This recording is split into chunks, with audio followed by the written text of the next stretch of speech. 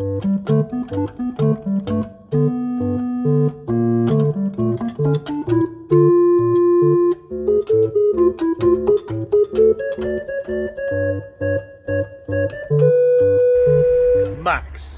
Project Max.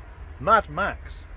Like most 30-year-olds, it's been in a few fights, but having driven this car, of course, it's not lost any of its manly stamina.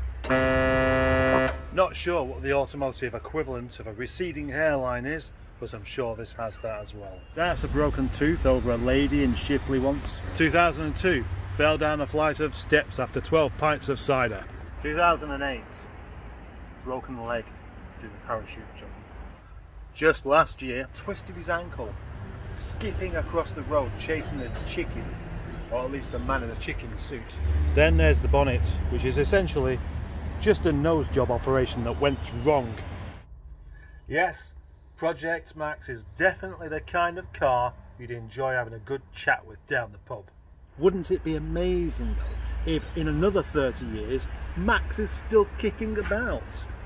Yes, but there's only two ways that is ever realistically going to happen. First of all, things like this bodywork here. That rust is going to have to be dealt with before it gets really bad, till it reaches that point of no return. And then there is the other matter, looking after the mechanical side of things. And that's where I was glad I actually checked something last night. I was going to take Max home with me last night, and for some reason I thought, I'm going to check the gearbox fluid, the tranny juice, the cog syrup, and it was a bit low. I needed to see if I had any, but I didn't know what type it was. And Google didn't really seem to want to give me a proper answer to this. It was going around in circles like so often happens. But the good people of the MG Rover enthusiasts answered my question. What a lovely group that is, set up by some fine chap with a beard. And the answer was Dexron 2. Yeah, so I've ordered some of that.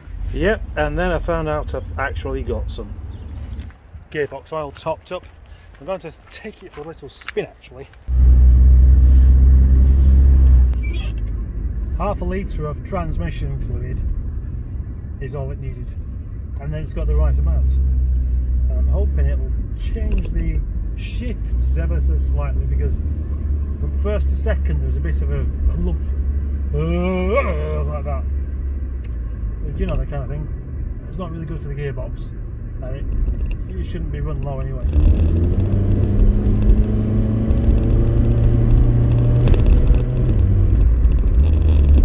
I've had a couple of automatic cars in the past that don't want to change up into the top gear, and you know, that is when you're heading for disaster. The Legend didn't go into top gear, and eventually I was driving along and there was a big clatter and there was all sorts of gearbox all over the floor. That's because it was broken. And the Vauxhall Carlton, exactly the same thing, except it didn't break. I don't want that to happen to this one. Much smoother actually. Yes, that is better.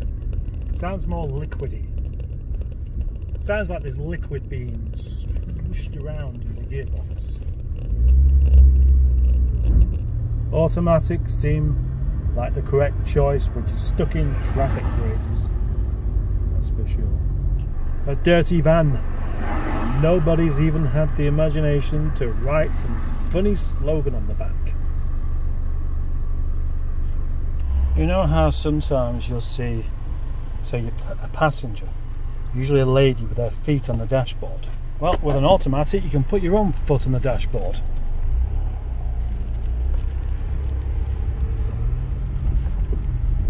Yeah, it's very comfortable actually.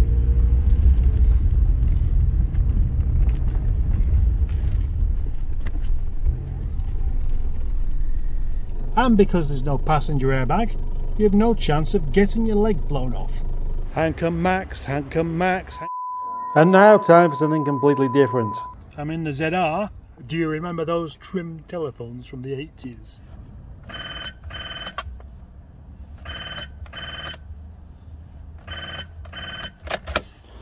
it is time to start the Custard Missile, because I want to get this car up for sale. Now my intention today was to do a sales video for it, a no-nonsense sales pitch video, but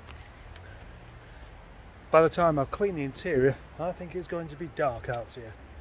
So let's do a clean up the interior part of the video. Yeah, that's what I'll do.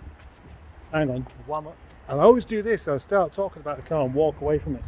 I'm still doing it now. I wonder how many people have got a yellow car and call it banana, or banana boat, or banana machine.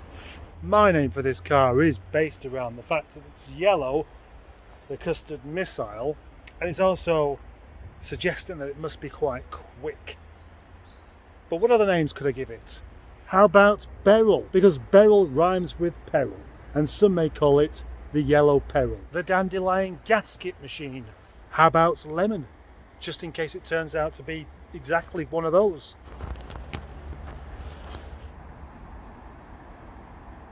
I like yellow. Yellow's happy. Yellow's sunny. Yellow's the colour of a bee without a uniform.